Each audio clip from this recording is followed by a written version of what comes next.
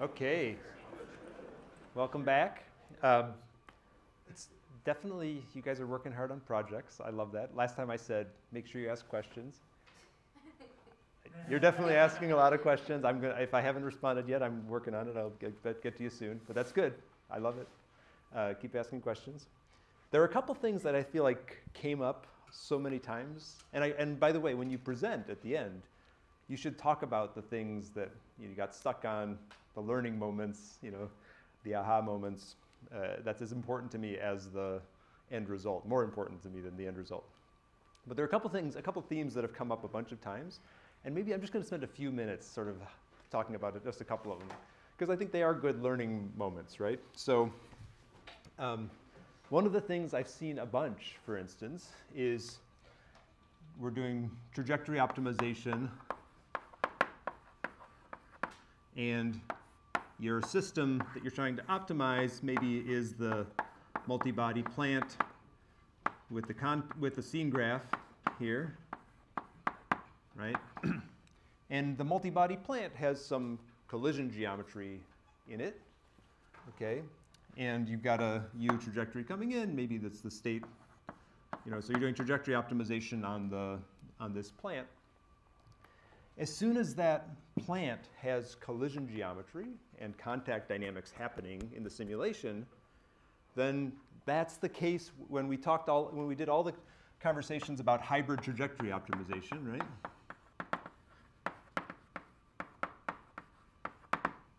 Where we talked about contact is difficult. It's often nice to summarize it as a discrete event that makes it better for the optimizer and all these things, right?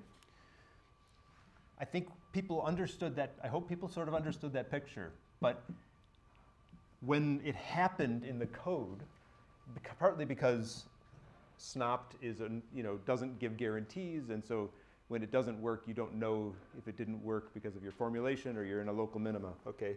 But I think oftentimes people are setting this up, having problems where SNOPT is not finding good solutions, but maybe not identifying immediately that one of the reasons for this is if you're coming into and out of, if your robot on the nominal trajectories is coming into and out of contact, the gradients are very discontinuous. The optimization landscape is very discontinuous, right? So some of you are explicitly setting a goal to see if you can take gradients through that full rich contact model, not do this, but just explicitly work in this. And I like that. I want to learn how far we get with that. In that path, I think like softening the contact model, for instance, is an idea that would make those gradients more well-behaved. Okay, but I think somehow in the complexity of saying I've got a plant and a scene graph and whatever, maybe it's hard to see that the thing that I was warning you about is actually happening in your simulator, right? So the alternative, and the other thing I've realized is that I gave examples in code of like simple compass gates and slip models doing hybrid trajectory optimization. And then I gave you Little Dog, which is using the centroidal dynamics. So it's using the central, and using forces as a decision variable in a hybrid trajectory optimization. I haven't given you an example yet of like full-on multi-body plant hybrid trajectory optimization. I think that would have helped like n groups, where n is much greater than 1. So I'm going to see if I can do that this week. I know it's a little late, but I'm going to see if I can sort of make that easier for a few people. But I think that's an interesting thing that has come up a lot this time. I think I tried to understand why it came up more this year than like in previous years. I think maybe just multi-body plant gets farther. I think maybe it would have just crapped out earlier or something before. I don't know, but I think people are getting farther without realizing that you've actually put yourself into a hard numerical situation, right? I think we support a little bit more gradients through contact and stuff than we did last year, probably. So it just kind of lets you get into a slightly deeper well. But that was a good one. And there's a couple others. Maybe I'll think about when they bubble to the top. I'll mention them in lecture because I think it's good to learn. People understand what I mean by that? One other thing that I just kind of at a high level, not quite about today's content, but so sorry we released the problem set late. But I'm super excited about it, and I want you to make sure that you realize what happened there. So last year we had a footstep planning problem, and it required solving a mixed integer quadratic program. And because the public solvers I can put on DeepNote are weak, you could only take like 3 steps. It was kind of not satisfying. Okay, so Sunbo rewrote it in graph of convex sets. Now it's gone from a mixed integer convex optimization to a linear program.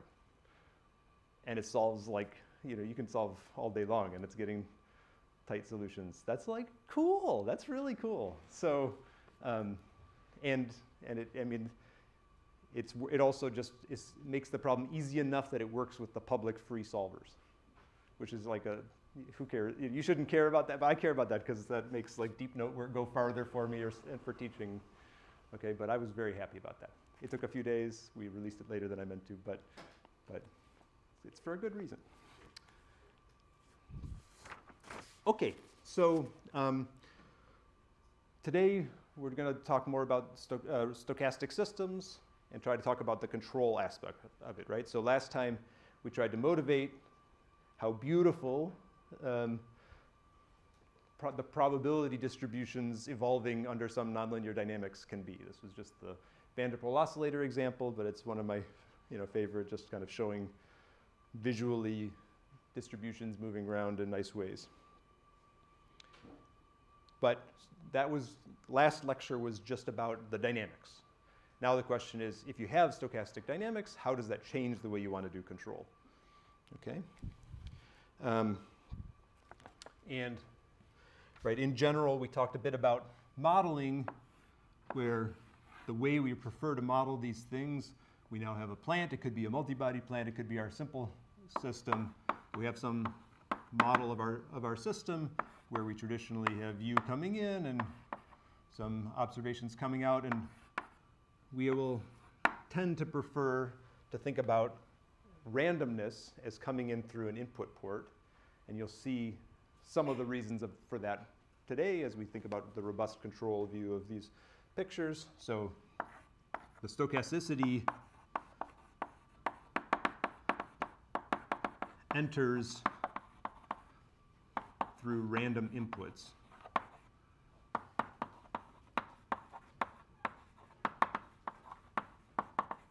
Already, one of the reasons that was useful is that we get to keep using our state space models. So we just have our sort of similar equations, but we just added an additional input. And instead of immediately changing all of our dynamic description to the probabilistic notation, I can say the probabilities enter specifically here. This is being drawn from a distribution. We have to describe that distribution. But even simple distributions can then be propagated through our deterministic equations. And that just bottles up the complexity to a certain place, and we can ask things about, like, what is we put up a distribution here, for each W, which is then a random process in W. You can ask about what does the distribution of outputs look like. Okay, and what we're going to try to do then is start to close feedback loops where we choose U, so that we can make the relationship between W and Z nice. For instance, that's kind of one of the goals for today. I could teach what one should teach an entire class on robust and stochastic control. Okay, maybe some of you might have taken some. But there's kind of a joke that even John Doyle, who wrote the book on robust control, he says robust control is encrypted, right? In the sense that you need to have a secret decoder ring to get in, because most of the books and the classes often use very sophisticated mathematics. I think that's one of the reasons people like it. It's one of the reasons the field is mature, but it is relatively unwelcoming to newcomers when, like, sentence one is, assume a Banach space, and then you're like, okay, what's a Banach space? I go back and, like Hardy spaces and everything like this. I mean, it's all good. You can learn all that, but The ideas are actually very simple most of the time. So my goal is a little different. It's to try to make sure that the big ideas come through, and then when you want to see the Banach space formal statement of it, you'll have pointers, okay? So I think that is not quite a one lecture goal, but it's a smaller goal, and I think we can make some progress today. Okay, so let's just think of the type of problem that you get into when you start thinking about these kind of setups. So imagine, I'm going to do some bad drawings again. Imagine I'm a quadrotor. Many of you are playing with quadrotors too, okay?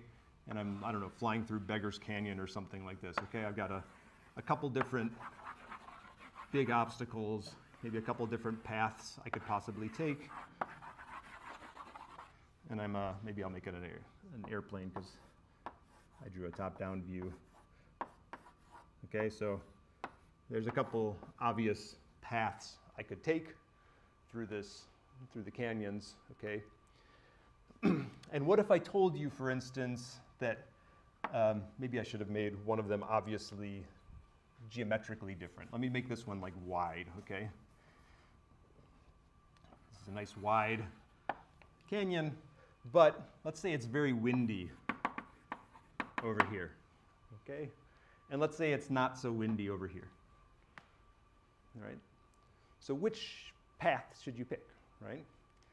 That can suddenly become an extremely subtle question, right? Maybe there's some bends in this that are very, just on the edge of my dynamic limits. So even like a super small amount of wind here could knock me out of the successful regime, right?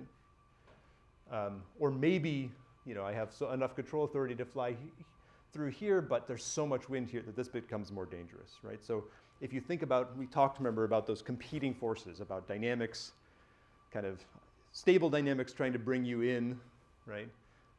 Noise trying to push you out, your distributions. But of course it couples with, if you're following a trajectory and your control authority on that trajectory also matters, right? It's the same property. So if I think about the distributions here might be narrow, but you know, it's limiting on what I can, how much I can shape those distributions over time, even when they're narrow. These are broad, but the dynamic constraints are easy. How do you weigh those trade-offs? Okay? So a lot of the exercise in stochastic and robust control, I think, really starts with asking the right questions. You know, just formulating the problem correctly, thinking about what kind of cost functions you should write, given we're now talking about distributions, right? Should we be thinking about average performance, worst case performance? Let me actually make a list here. There's questions that you could ask that would be formally, you know, correct ways to think about this, and then you kind of have to match your formalisms with things that are computationally tractable. Okay, so if I take the set of things that are interesting to ask about a problem like this and kind of match them with things that are computationally very powerful, then you get just a handful of different common formulations. So one would be average cost, right? So if I take, and I'm, you know, before I was doing the min over un of, let's say, over some finite trajectory, if that was my cost function before, then maybe it's enough to somehow, now that these are random variables, I have to say something more. Maybe I'll just take the expected value over, I have to say what I'm taking my expected value over, but where the randomness that it's coming in here is my WNs are drawn from some probability distribution, and maybe my initial condition is drawn from some initial distribution on X. Okay, so maybe it's enough to just take expected value over many possible rollouts and try to optimize that. And so that could help you decide whether you want to go left or right. Okay, but And it's particularly easy computationally because all of our dynamic programming recursions still work. That's the big thing that's good about this, right? Is that if I can immediately, because the expected value is a linear operator here, so I can just take that inside, basically.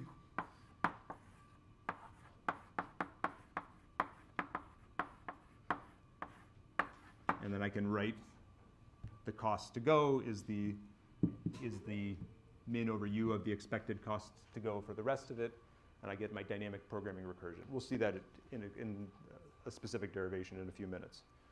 Okay, so there's a lot of computational reasons to prefer that. This is the cost of choice typically in reinforcement learning for that reason. Almost always you're just doing average returns. Okay. It's not so good if you want to guarantee performance, right? You guarantee you don't smack into the, it says on average I'm pretty good, but there's always going to be some probability that I smash into the wall, so maybe that's not what you want. Okay. Maybe it is what you want. It's right. If your airplanes are cheap, you got a lot of them. I just want them on average to get through, right? Okay, so that's like the number one most common, I would say, approach to stochastic control. You can also try to do worst case, where instead of saying, let's say that these things are drawn from some distribution, maybe I'll say that Wn is in some set of possible this is just some set of possible values. Maybe all of the noise. The wind is always between -1 and 1. Okay, and I could say x0 is in some initial set of there's some polytope or an ellipsoid of possible initial configurations, and I'm guaranteeing it's inside that. And then I'd like to promise with probability 1 that I'll succeed and get through here. And that's another useful formulation. And in cases, certainly in the linear control with polytopic uncertainty and things like this, we have pretty strong tools for that. Now, it's interesting that this tends to be the stuff of robust control. This tends to be more stochastic control. If you just want to put names on it, that's a little too simple. But if you want to sort of say this is kind of the stochastic control. And this is historically a little bit more robust control, but again, that's a dramatic oversimplification of two super rich fields, okay? It's actually interesting, it's not that, when I first learned about these things, my initial reaction was, oh, the robust control folks are just really pessimistic, right? They just must be unhappy people, right? That they're saying that the worst could always happen to me. I have to think about the worst case all the time. But I was wrong. They're not unhappy people. They're very nice people. And actually, they're very wise people, I would say, right? I don't think they think that that you can put absolute bounds on the disturbances. That's just an approximation. In fact, I would say, if you look at these two alternatives, right, this actually seems like a strong assumption to say that I actually know the distribution of possible noises that's going to happen. That means you've modeled the noise and have some reasonable confidence about the set of distributions you'll experience. And that's a tall order, potentially. So the robust control philosophy is actually asking less, right? It says, I don't want to say what the probability of this thing happening is. It's just enough to put saying it could be anything, any support over some possible sets. Right? If I had bounded support of this probability distribution, right, then this is only more of an ask, right, than that. Okay. Now, again, so you can ask, even in the robust control case, it's not always probability 1 kind of statements. There's also things we'll talk about, gains. So you could say that the input to output gain is guaranteed to be under some value, even if the performance is stochastic. So there's lots of things that go back and forth. You'll understand that by the end. But I just feel bad having written robust control only this that's too simple. There's much more to it.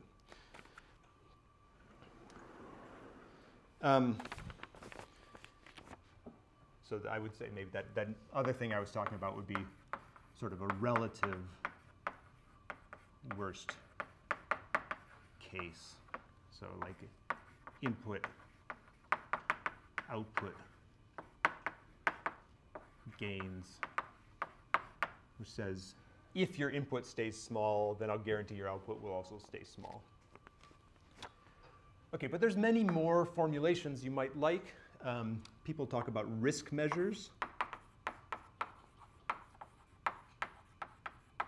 There's ideas from operations research, value at risk, conditional value at risk tends to be a little better than value at risk to work with. They focus on what you can talk about at the tails of the distribution, for instance. Okay. We're seeing a lot of tools, a lot of new formulations that use the notions of regret, which comes from, it's old, but it was repopularized in the world of online optimization and machine learning. So maybe what you'd say is you'd like to bound your performance relative to some reasonable policy.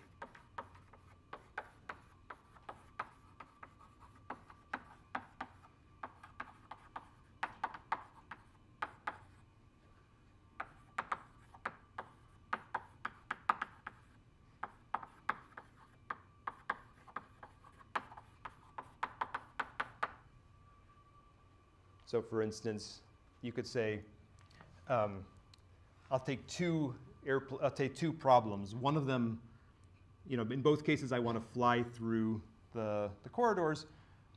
I'll say I've got a privileged controller that gets to know what the random values of the wind are going to be. Okay, they get to cheat and say, I know exactly what the wind is going to be. It's not random anymore. It still enters my dynamics, but it's no longer, it's known to me. Okay, and then you could say, how well does the controller I'm actually going to execute do compared to the one that actually gets to know that extra information?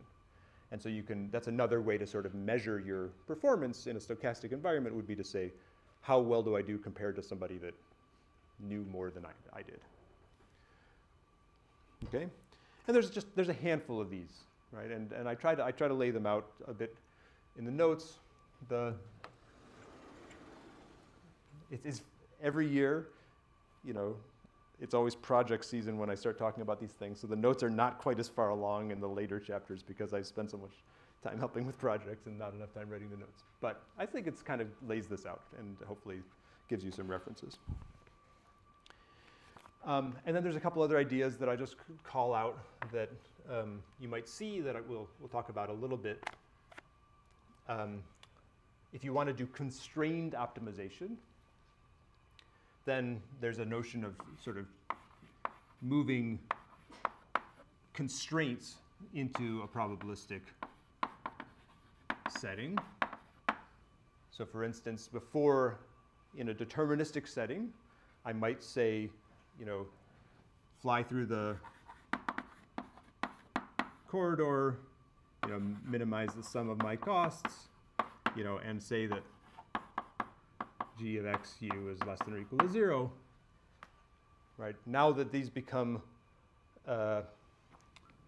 random variables, I can't just write g of x u equal to 0. I have to do something more than that. So then one of the natural ways that people try to generalize that would be to say, like if I have to change my objective to somehow being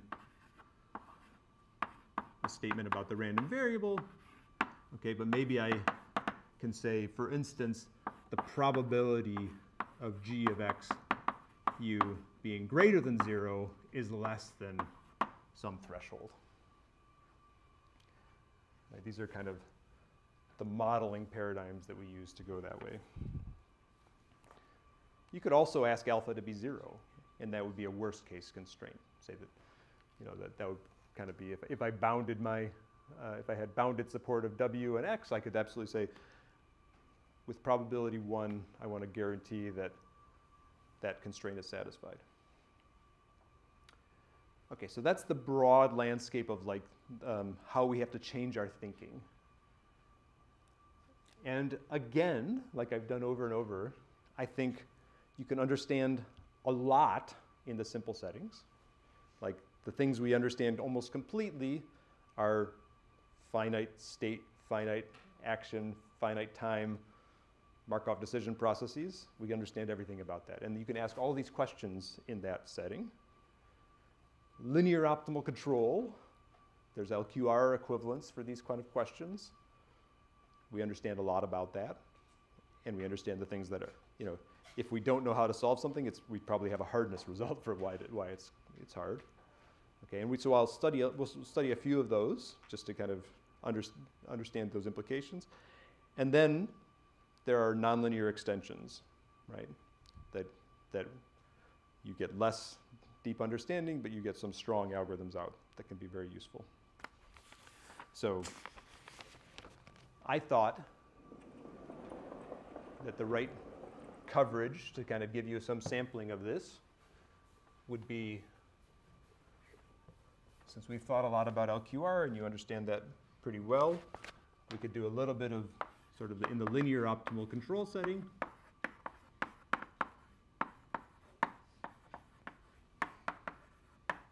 I think we can fairly well understand stochastic LQR, which would be I have an expected value.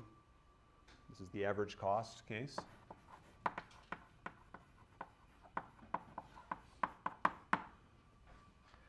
And then we can do a guaranteed cost or a worst case LQR, okay? Sort of a worst case, if you will. That's not what people would quite call it, but that's, I think, for the storytelling, that's what I'm going to call it right now here. And so we'll develop a Riccati equation solution to talk about L2 gains and talk about how we can use the Lyapunov arguments to generalize into the stochastic setting with dissipation inequalities. And then for sort of nonlinear, I think the most useful thing to talk about is stochastic trajectory optimization. You can do worst case on that too. I don't think I'll have time today. And I thought just in terms of like usefulness, I think maybe I'll do it in this order.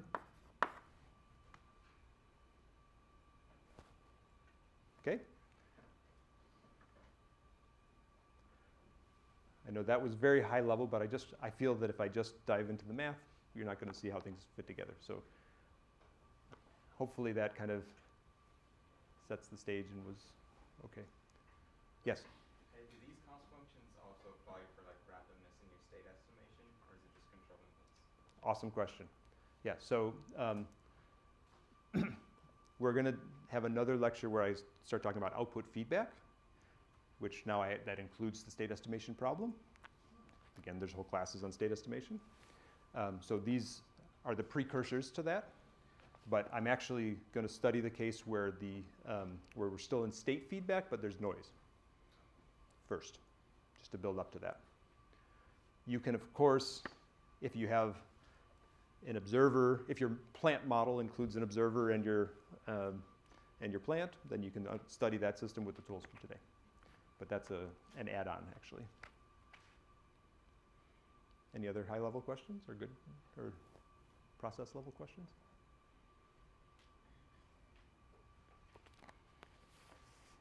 Yeah. I guess like, can we use these similar tools to model or to analyze like modeling uncertainties, or are these only for? Oh, definitely modeling uncertainties too. Absolutely. Yep.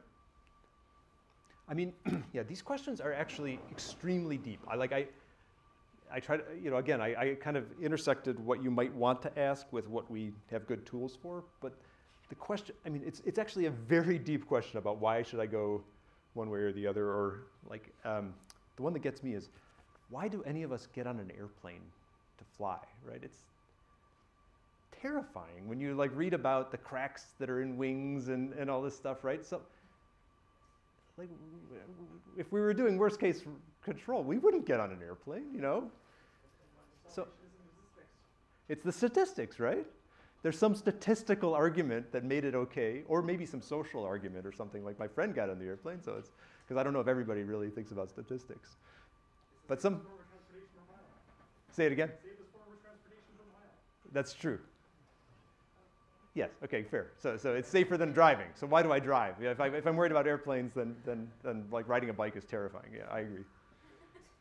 I agree. The lowest rate to survive when there's an accident. So these are good, okay, that's good.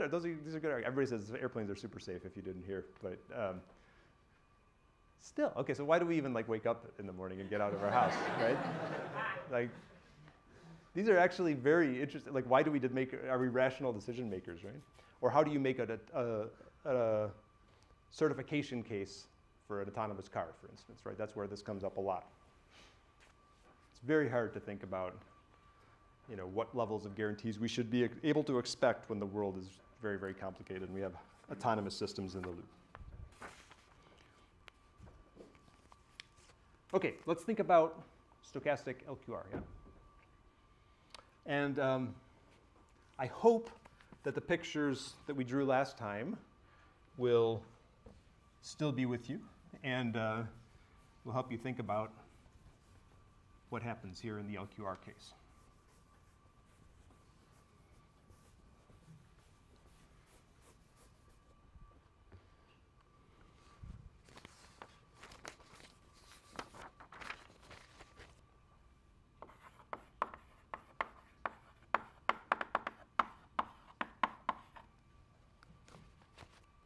Okay, because of, you know, everything's a little easier to write in the stochastic processes in discrete time, I'll stick with discrete time, but we can do it in either.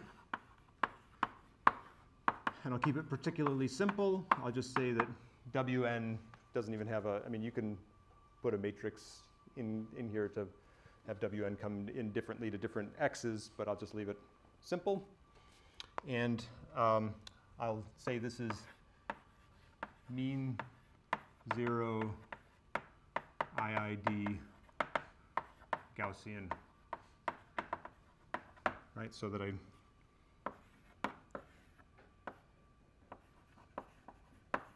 expected value of any draw is 0, and 2 time steps are independent. It's 0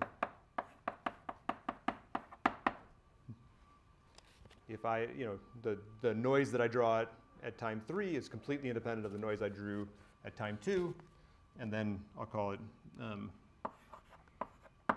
sigma squared otherwise.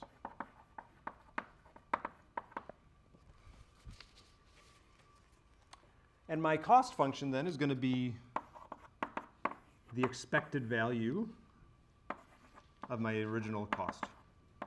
We can think about what this is going to be. Let's say I want to think about the infinite case, but let's allow for that.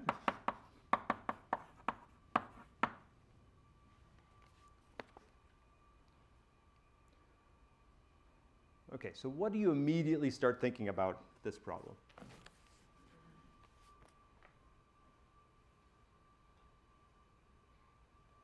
So what do you think I'm able to go to infinity, for instance, in this? Right? We talked a lot about stationary distributions. We've spent the whole class talking about, you know, infinite horizon stability kind of properties. But we also talked about you have to be careful when your sums go to infinity that your cost converges, right? You don't want your cost to go to infinity. What happens here? Does the cost converge? No, right? Because like the best case really is that I obtain, let's say I find u equals negative kx, you know, I get some nice system that looks like a stable controller, where this is stable, but I still have this random noise coming in. So if, remember, I tried to draw some of these as like potential functions, so that would be a quadratic potential function. This would be x, this would be, if I were to think about that as a potential function, I was calling u of x.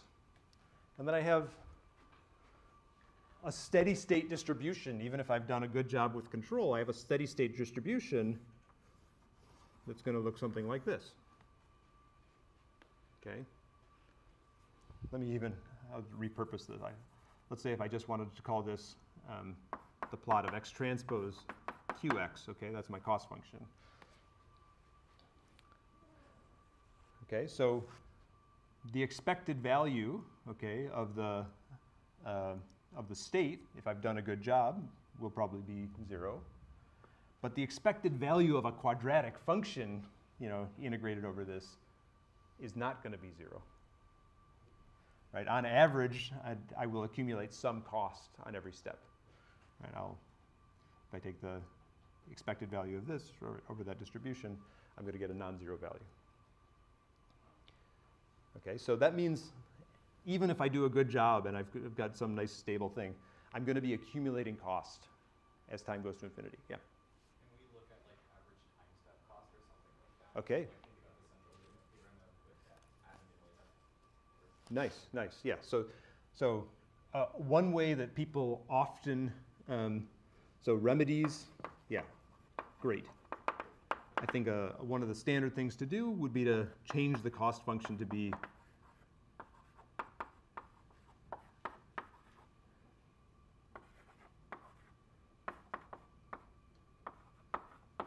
to do some sort of average cost. Yeah. Yes, very, very good. Another one we've talked about briefly would be if I put a discounting in front of here. Right, if I put gamma smaller than 1 and I discounted. Those can both work. This is often what happens if you're in the RL, right? These are more common approaches in RL. If you were to apply RL to this problem, you would almost certainly use those tricks to make it work. It turns out, for this particular problem, you don't need to do either of those. That even though the cost goes to infinity, it goes to infinity in a special way, and you can still design the optimal controller out of it, acknowledging that j goes to infinity. Okay? And I won't do every step of the Riccati equation. I'll try to give you the insight.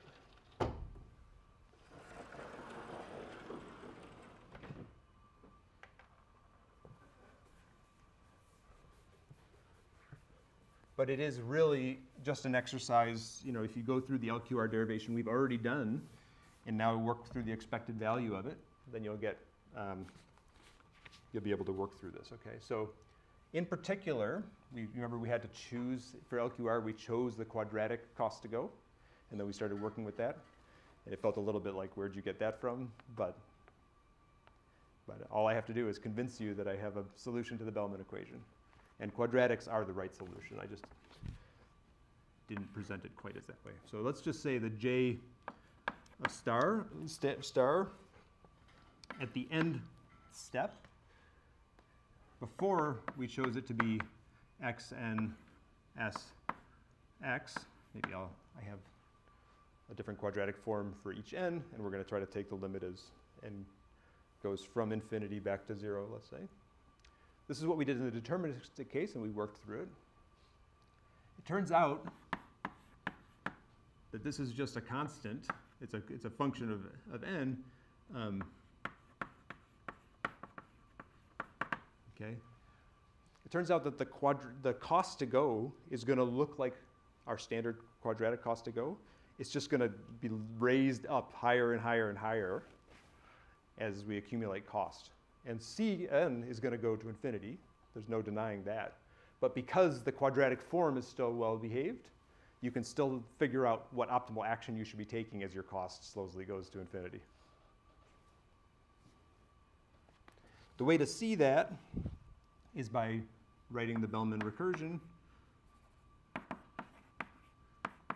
This is J star at n equals, let's see, plus C of n is the min over u of the expected value of the one-step cost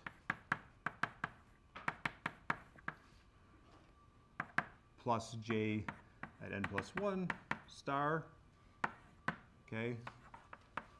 This is in the discrete time case. It looks like this.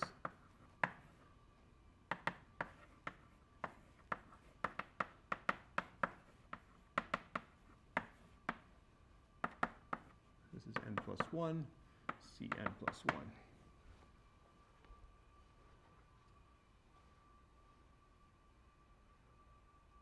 Does that equation kind of make sense? As I recurse back at n, I'm going to take it's going to be equivalent to the one-step cost plus n plus 1. This has no randomness in the one-step version of this, okay? But this, we have to think about the expected value of that term. So we can actually move the expected value from the entire sum into being the expected value of just the part where W comes in with randomness.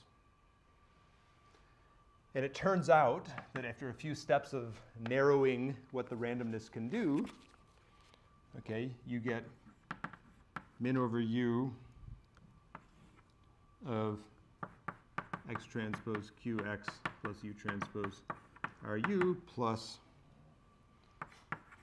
ax plus bu transpose Sn ax plus bu. Okay, these parts were all deterministic, and the randomness is actually delegated to a relatively smaller contribution here, which is we get this ax plus bu plus w Sn w. There's a few terms like that, okay?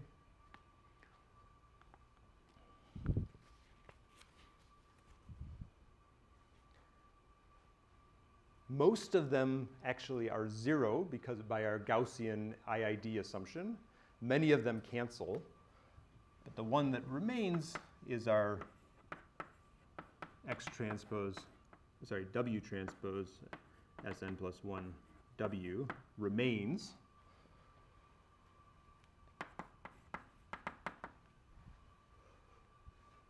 And it turns out that the solution to this Riccati equation is exactly the solution, sorry for the plus 1 there, is exactly the solution of the original deterministic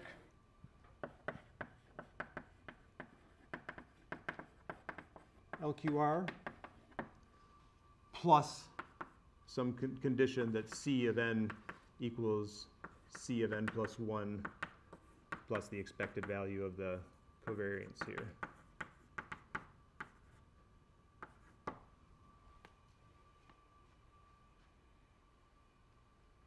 That's just how the math works out, okay?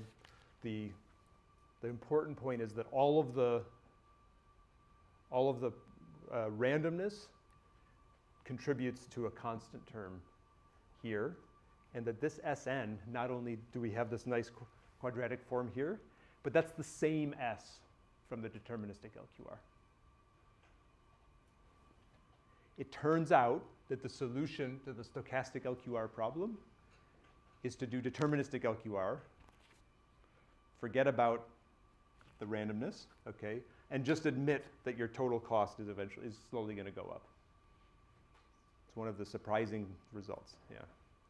Now that becomes, so if you do like stochastic LQR along a trajectory, where, like if you did an iterative LQR, for instance, then you can get different strategies out of a stochastic analysis.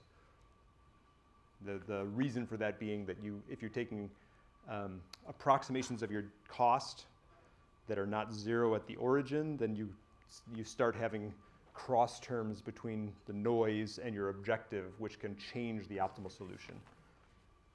But in the standard stochastic LQR, the actual story is that deterministic LQR is still optimal. It's one of the biggest results, I guess, in all the state feedback kind of control. Even when you have state estimation involved, it still turns out to be optimal to build a state estimator and then you run a deterministic LQR. That's called the separation principle. It's one of the best and worst things that happen to control because it's only true for linear Gaussian systems. And people do it people do it everywhere, even though it was only optimal for linear Gaussian systems. Okay.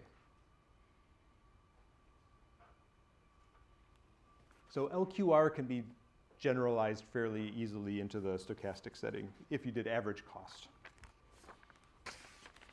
And really, most of the, like you can do the same sort of, because that Bellman recursion works, you can do value iteration in the stochastic setting. But almost all of our tools that are based on, that the cost to go kind of analysis will still work in the stochastic. They have natural analogs.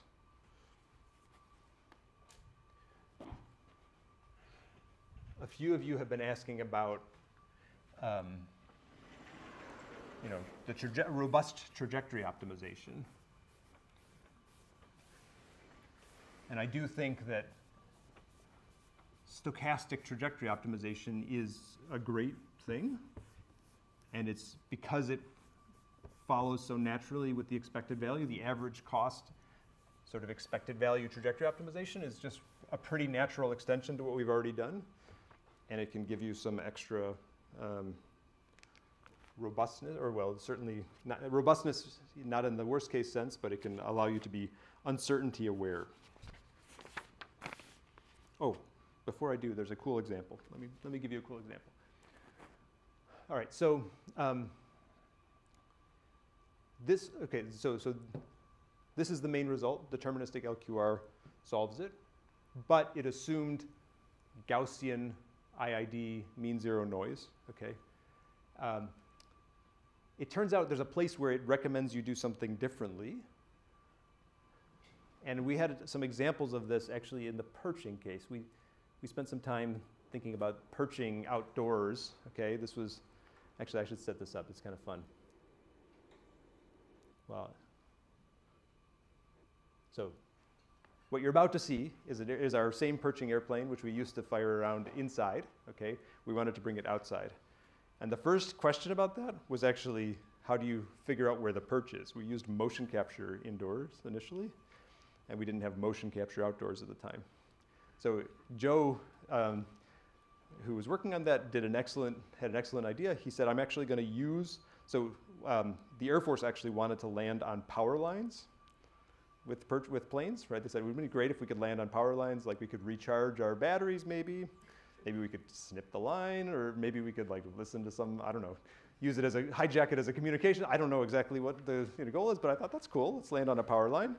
Act like a bird, act whatever. It turns out then, so Joe made the observation that if you put a magnetometer on your airplane, then you can use the B field emitted by the power line to localize the perch, right?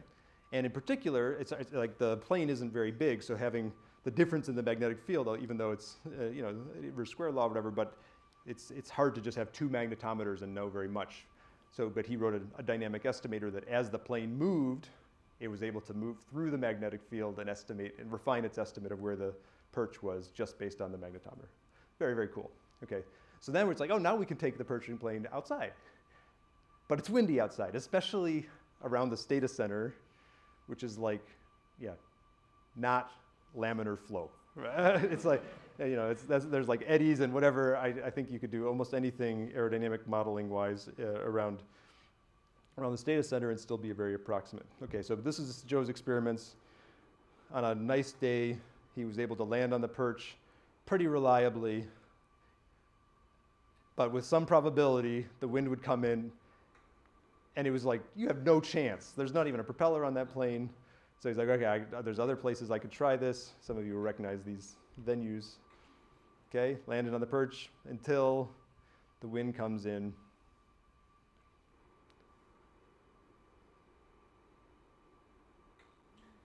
Whoops. And we had to make a new airplane because then, that net was supposed to protect us. But yeah, if you go over too far, you're gone. So yeah, kind of like Steve's.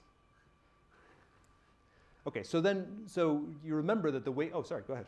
How many of those airplanes have you made in your life? Oh, I haven't made as many as Joe and Rick have, but I definitely spent my time.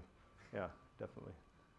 That's the reason why they're foam planes with very little onboard everything.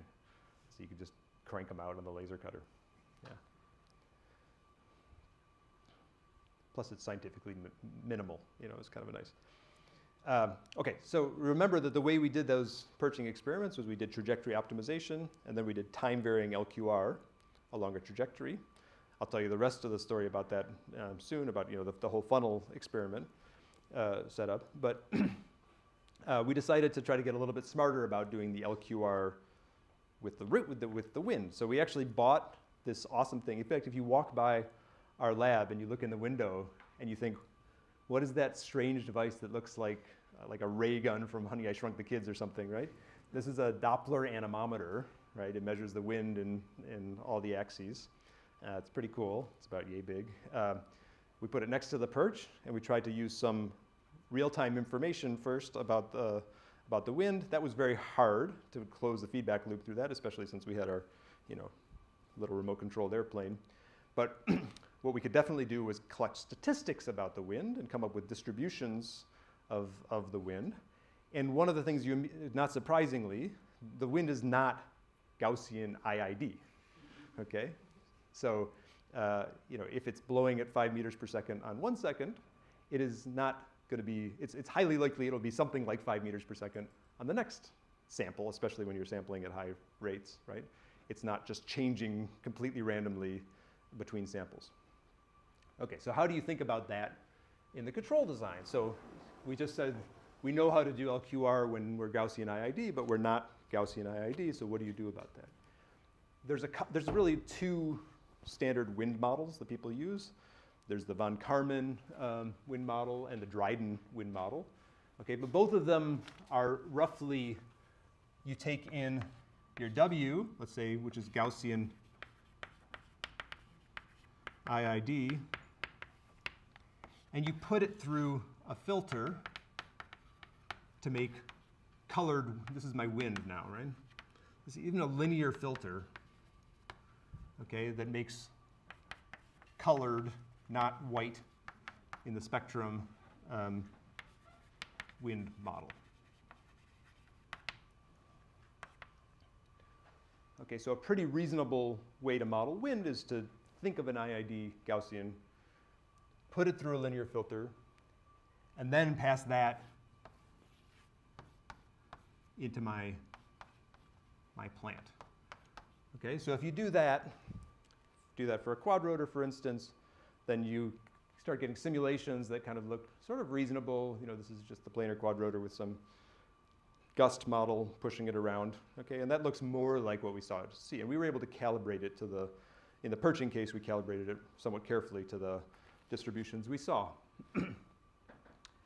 Okay, but we only know how to do LQR for this simpler case. So here's the trick, and it's actually super useful, right?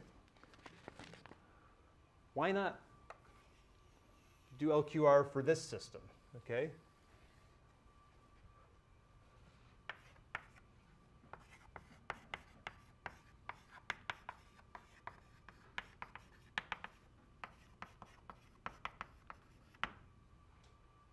Now I have a system that's Gaussian IID, okay? I could pull my input port out, whatever. What do I get then? I get U equals negative kx, right? That's coming out my deterministic LQR controller. But x here, this is the, x here is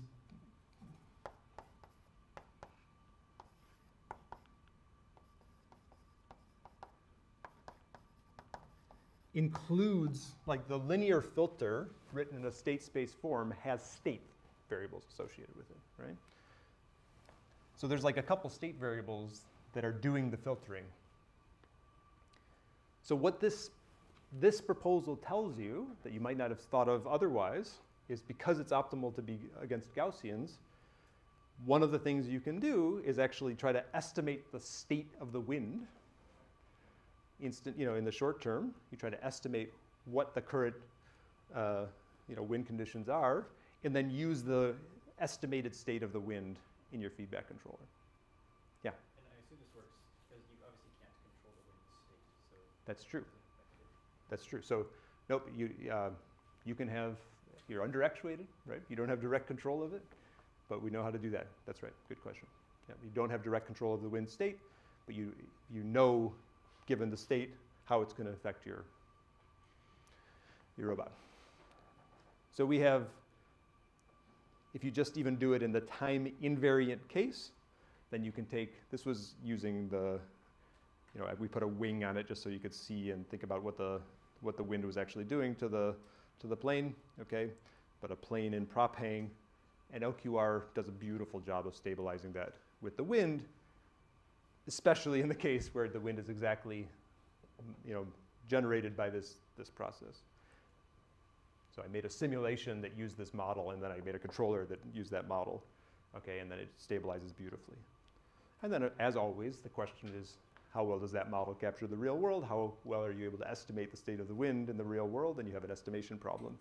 Okay, but that is a kind of a lesson from this that is sort of more than just what deterministic LQR would have said. Yes? If you run the LQR on it, isn't it going to try to also stabilize the wind itself, the wind vector? So do you just put like zeros for the... Yes, exactly right. Good point. Yeah, so the cost function could be that you don't have to try to stabilize the wind. Okay. Yep, good. You could just put the Q's associated with the wind to be 0. Very nice. I had actually forgotten that detail, but you're definitely right.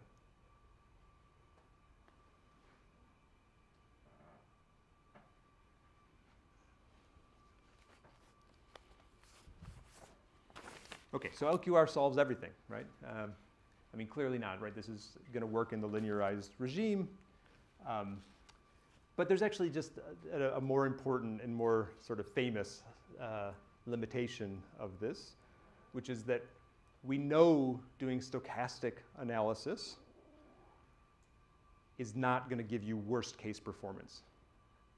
It was stated most famously by John Doyle with one of the best abstracts of all times, okay? He wrote a paper. The story goes that his paper in the Transactions on Automatic Control, top journal in automatic control, was, are there stability guaranteed margins for LQG regulators? And his abstract was, no. And the reviewers and the editors said, I can't accept a paper with an abstract that just says no. So this was his, resubmission. And they're like, okay, fine, whatever. But that goes down as like the best abstract of all time, right? But what is that? So LQG is the output feedback version of LQR, but it's true of the stochastic LQR2. And the point is, you can't guarantee the performance of the stochastic process. You can just say what's happening on the average.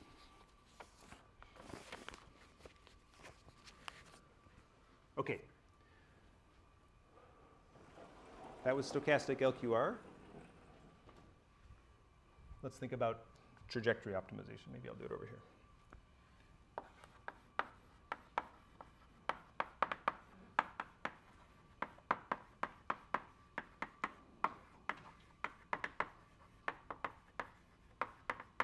Again, if you're in the average cost sense, then if my goal is to find some trajectory that minimizes now the expected value of my cost function over time, now I'll do it over a finite time, and I'm going to do this,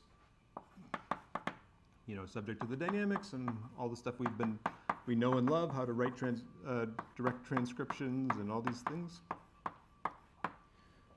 Okay.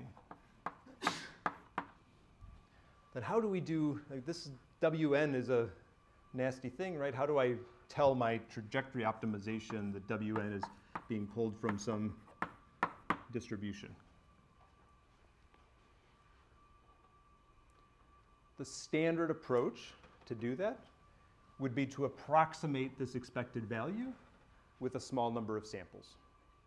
Okay, so basically I'll do n rollouts with n different choices of W, and I'll optimize those n rollouts, or the average cost of those n rollouts. All right, so maybe even in practice, what you could say is, in like the code, choose n, maybe not n, let me call it m random seeds for my random number generator. Generate Wn for each seed.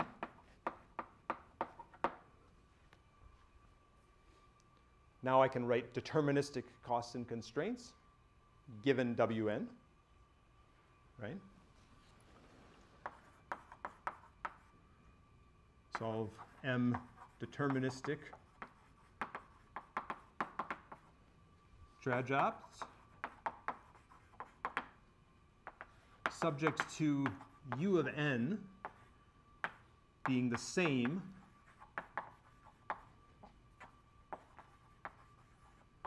for all m.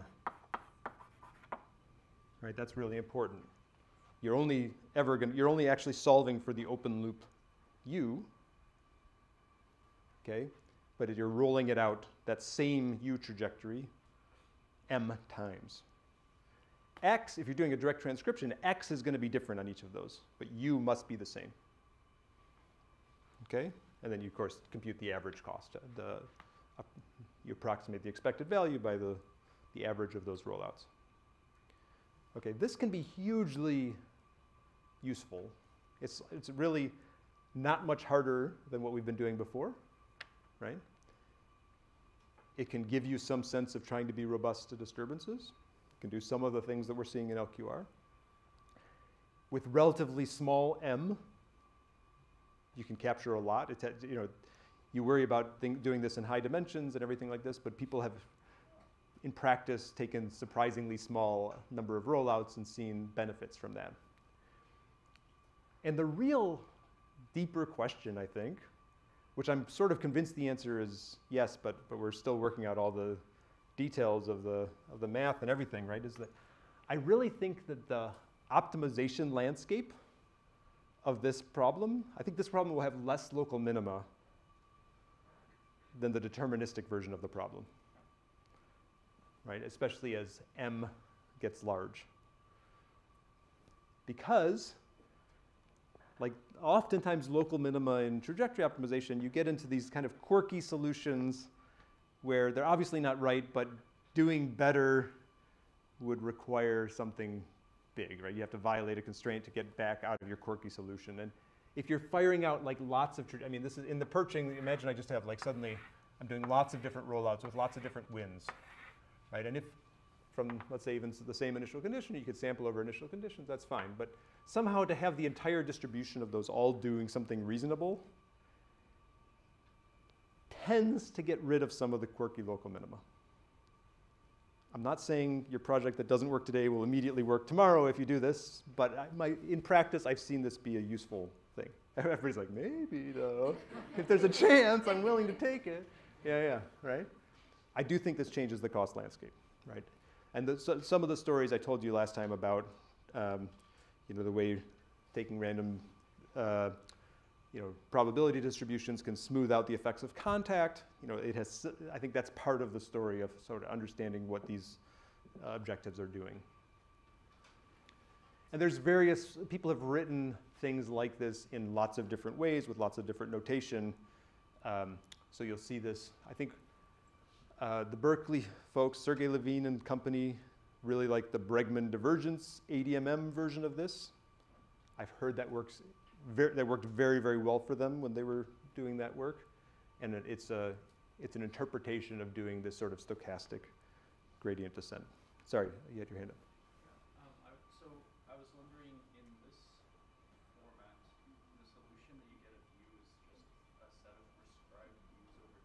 Yes. It's just a function of time. Good. So it's not like responding to the disturbances. Nice. You're absolutely right. I'll let you say it, or I could say it. But do you have the next part? No. Okay. Yeah. So important observation, right, is that so in the deterministic case, if you just have u and you're going to traverse some x, then there's that's all you need until you model something else about disturbances or something like this. So having just kind of an open loop u is fine. As soon as you have a notion of the disturbances, you could ask to optimize not just u, but actually a policy that is converging on that trajectory and is responsive to the different x's. That's a richer, now having more than just un being the same, you could have u equal, un nominal plus minus kx, for instance, would be yes. So you can do better by trying to add a bit of a feedback controller into your optimization. Yeah. So one of the ways people do that, for instance, is when you do iterative LQR in the stochastic sense, in the SLQ paper, for instance, then you get to think about the closed loop performance in a random rollout setting. Yeah. So iterative LQR has the benefit of thinking about closed loop performance. Yep.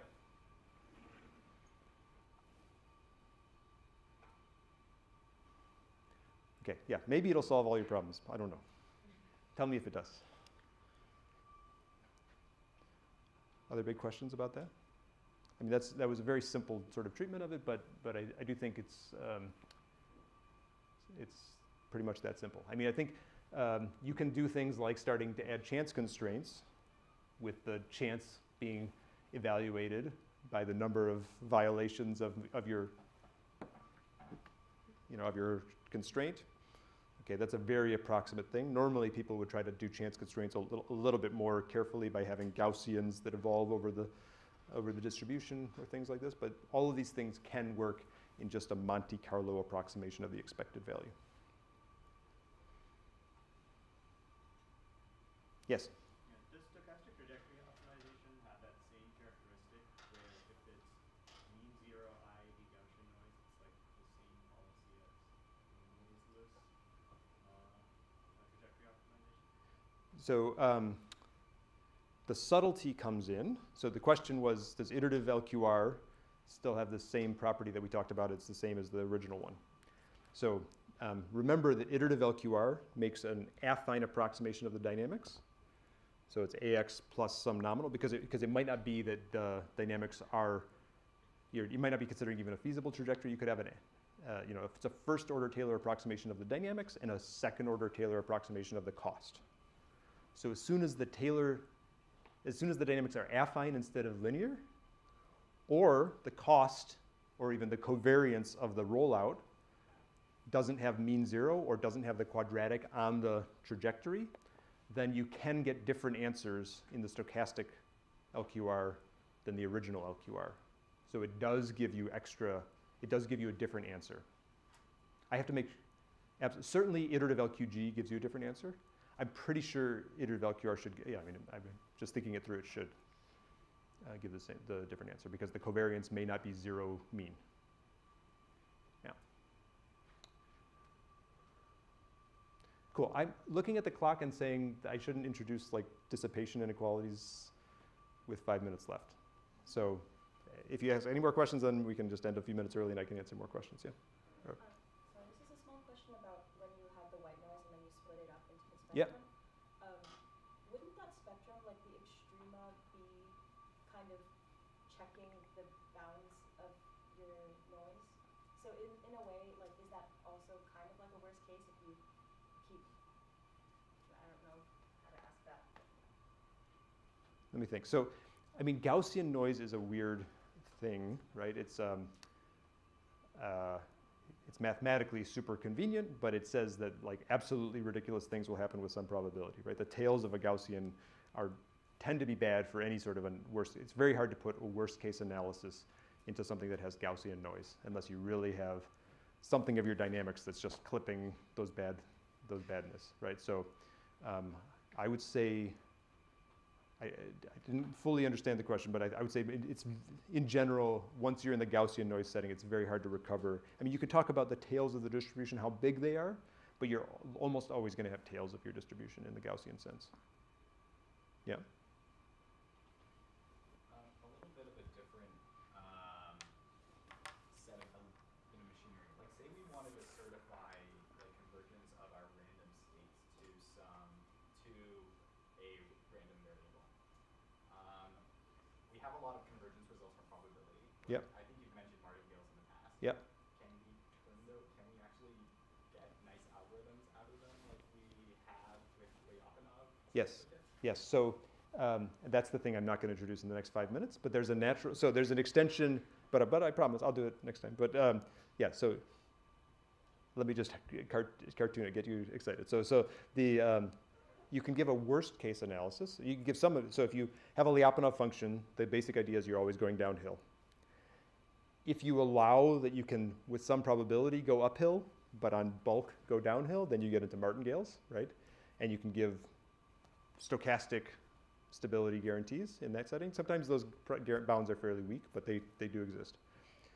There's also things you can do. It's with certain, if the way that you go up and down satisfies some supply rate kind of conditions, then you can use dissipation inequalities to actually give pretty strong gain bounds, and that's the last piece of the story. So yes, I think you can do some of that. Absolutely. All right, let's break, and I will just answer more project questions as